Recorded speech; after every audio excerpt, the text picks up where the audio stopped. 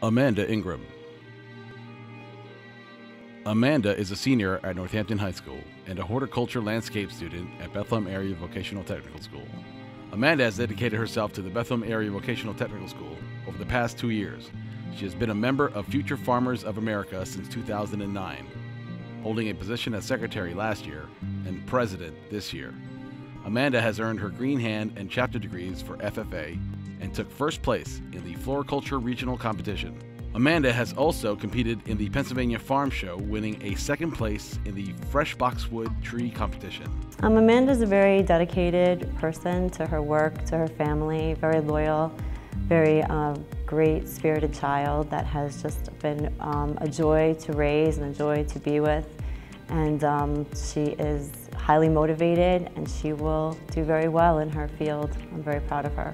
Ms. Wiley, Amanda's horticulture landscape teacher, describes Amanda as an outstanding student and person. She said she has a great desire to learn and accomplish her goals. Ms. Wiley states that Amanda leads the class in motivation, intelligence, and skills. Amanda has been nominated Student of the Month twice.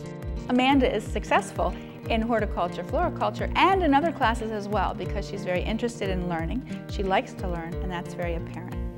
My class has really helped me be able to be professional in the working field. I will be attending the Northampton Community College for business, majoring in business.